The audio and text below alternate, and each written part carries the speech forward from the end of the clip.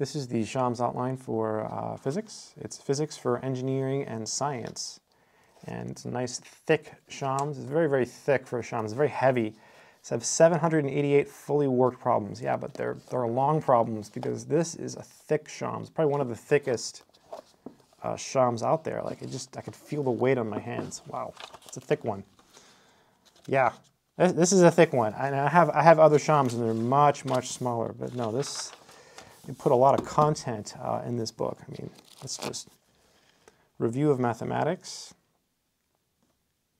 some of the topics, and it's just a lot of physics, right? A lot of physics. So physics, you could use this if you were taking like a Physics 1 course or a Physics 2 course. You know, if you were taking physics in college, you could use this. You could use this book. Special relativity, okay, it does have some stuff there. You would cover this like in a modern physics course. Quantum mechanics and then nuclear physics. So it does have some of that content as well. So yeah, Physics 1, 2, or perhaps 3. So review of mathematics. It's nice. It's nice. Nice font. It's a bigger font than a lot of the other Shams. I feel like it's a little bit easier to read. Here it's smaller now because you get to the math typeset, but overall it's a nice, they did a good job with this one. And there's probably a newer edition out now, but the layout is really good. Yeah, perfect for extra practice problems. So you can get better at physics. Sources of the magnetic field.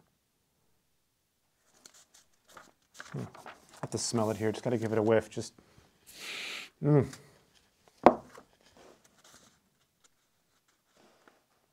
mathematics here.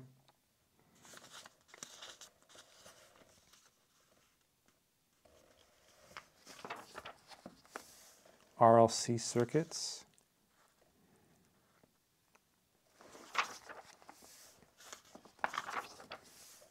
Resonance and AC circuits.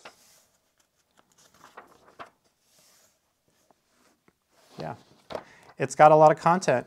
That's what I have to say about this. This is, again, perfect for someone who is in a physics class and wants extra knowledge. You could also learn from this. I mean, you could in theory read it and learn and do the examples. I mean, you could use this for self-study in theory.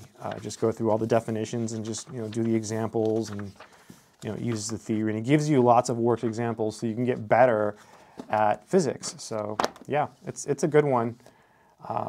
The Shams outline. I'll try to leave a link in the description in case you want to check it out. Good luck.